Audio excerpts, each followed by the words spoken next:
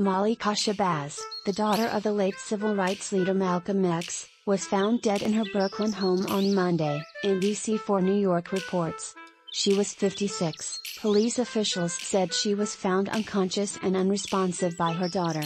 Per the station, a medical examiner responded to the scene and said the incident did not appear suspicious. The cause of death has yet to be determined. Shabazz and her twin sister Malikah are the youngest of Malcolm X and Betty Shabazz's 6 children. Betty Shabazz died in 1997. "I'm deeply saddened by the death of Malikah Shabazz," Bernice King, the daughter of Martin Luther King Jr., wrote on Twitter.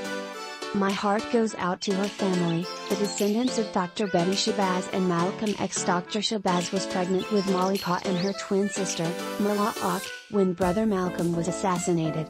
Be at peace, Malikah." The news comes in the wake of new developments in the murder case of Malcolm X last week.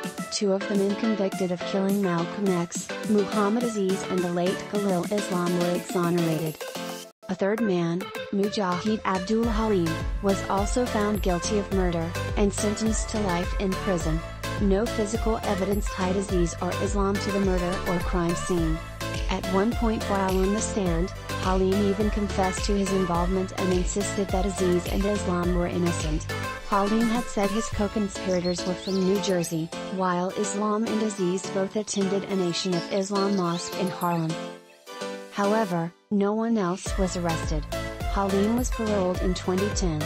Malcolm X was killed on February 21, 1965 after he began delivering a speech at the Audubon Ballroom in New York.